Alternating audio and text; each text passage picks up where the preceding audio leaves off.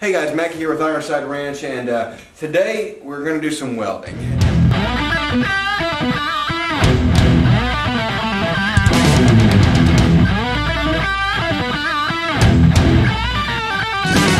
was going to do this as part of the farm vlog that we do next month. That we're trying to put out a farm vlog once a month, kind of just little general projects that are going around here. But today we're going to go ahead and do this just because it's rainy outside, I've got time to get it done, and so we're going to go ahead and tackle this job.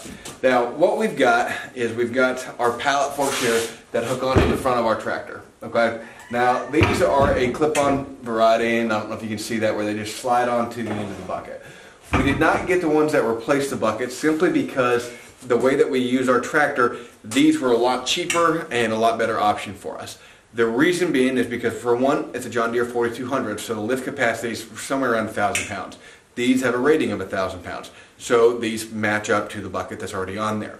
So the only benefit that I gain is in being a little bit more capable of seeing the forks by having one that swaps off. The problem with it is those are roughly $800.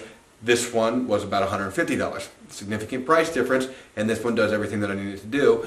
And then I don't have to go through the hassle of changing up my bucket, which is really not that big a deal, but it does save a little bit of time. This is also a little bit easier to store. I can hang it on the wall on some hooks inside rather than actually having to have a place taking up space on the outside underneath whatever covered shelters I have for farm implements. Now, this one here, like I said, we've been very, very happy with this one. This one does have the stabilizer bar in the middle, and I don't know if you can see that. I know it's kind of at a bad angle for you. But I'll show you here in just a minute. This one's got a stabilizer bar that goes across between the two bars. A lot of them don't have that. Highly recommend getting it. I can't imagine how much of a headache this would be to use without that. Now, one of the things on this one that we've got two adjusting screws that adjust this. Here, let me show you here so you can see. We've got two adjusting screws, one on each side, these right here. And what these do is they keep it from sliding in and out. Now you can see they don't really work with the crap, and we've actually bent this metal here in using these, it's a sturdy metal. It's just a lot of force coming on the tractor when we use them, and that bent the metal there, and so they don't hold in that well. These things slide out and they go cockeyed all the time. The other one here, this one here, this one I don't have probably any problems with, but the only thing that I keep coming to on this is it's kind of pointless. I don't adjust the length of this bar ever. This is perfect for moving pallets, it's perfect for moving logs, and so for what we're doing here and for what we use tractor forks for, there's not really any need to adjust it, and so I'd rather just have that a little bit more secure. So what we're going to do today is we're going to take out these screws here, and we're actually going to go ahead and just weld that crossbar to it, and then that way that's no longer an issue, and that it just stays in there very secure, and we don't have to worry about it sliding and jostling around. Now, I'm not going to put a big continuous bead all the way around for a couple of reasons. One, that's going to affect the integrity of the steel, the forks here, simply because of heating up that metal. The other reason I'm not going to do that is because I want the ability to cut these welds and at one point in time and take that off. Should I ever decide that I need to make some type of adjustment to it, I want to have that capability of doing it. This cross member, I can't imagine why you'd ever need to adjust it. I haven't found a reason to, but I like having the capability of doing that in the future and not completely taking it off the table. Now, this the member, the cross member that goes between them. And where you have that adjustment screw on there. Again, I haven't had any problems with that one other than the metal has split. And so because of that metal splitting, we're going to go ahead and just weld everything together and get that tightened down. What we use them for around the farm is we use them, like I said, one, I love them for cutting timber. They're great for sticking under logs, lifting the log up off the ground and chopping it up. The other reason that I like to use them is I like to have everything on pallets as much as I can. I like to put my waste oil on a pallet, so that way I can just slide the forks underneath it and move it into the tractor or move it into the trailer when I go to dump it. I can use these for moving watering bins around, etc., etc. So they're really useful for stuff like that.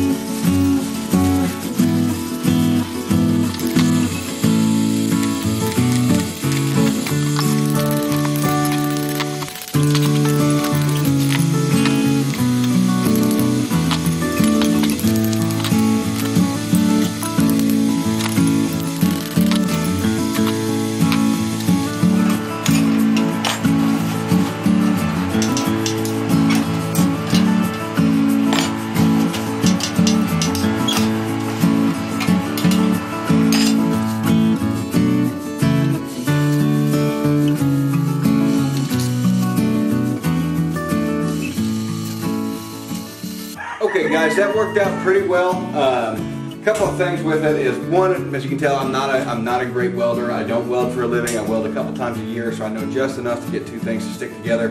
And so, you know, I'm sure there's a bunch of welding scientists out there that can figure this stuff out a little bit better than I can. My little welder barely did this, so I was really struggling to get the welds to actually go deep and actually penetrate the metal. Except for on the cross member, that was shallow enough I could do it. Anyways, guys, I hope you enjoyed that. I hope this video is somewhat helpful. I know this is kind of a farm vlog, so it's mostly just to show you guys what's going on here and what projects we're going through. Here, let me cover up my license plate there, and to show you guys exactly what we've got going on here. So you can see we've got some other stuff. We've got to get rid of that vehicle. That vehicle's going to the dump. We got some fence posts here and everything that we need to get set up, and so that's our corner post and everything as we go around. This hillside here is going to be what we're getting the first pasture that we're getting converted.